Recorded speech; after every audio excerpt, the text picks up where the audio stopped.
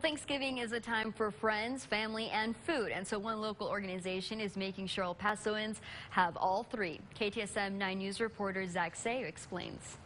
Hi, Jose, how are you? The team behind the Borderland Rainbow Center up early Saturday morning, giving El Pasoans a reason to be thankful. Can you carry it? Thank you. You're welcome. The center offers many services to all members of the Sun City, but especially to LGBTQ+ members. Julie Lucas and her team handed out 100 turkeys to their clients. This will probably be like one of the first Thanksgivings that we'll be spending it at home and with a turkey in the oven, so it really does mean a lot to me.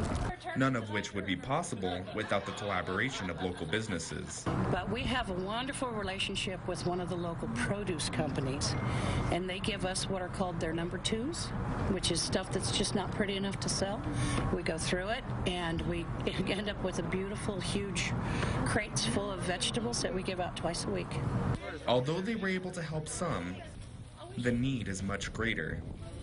And unfortunately, I do have some people showing up that, hoping that we had extra turkeys. And the center says they're always in need of canned protein, rice, and hygiene products, even more so during the holidays, reminding everyone that in giving, it's not just someone else who receives.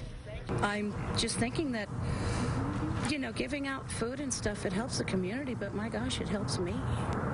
And the Borderland Rainbow Center wants to remind you that if you need help, you can visit them on Mondays from 1 to 5 p.m. and on Fridays from 1 to 4 p.m. In Central El Paso. Zach Zay, KTSM 9 News.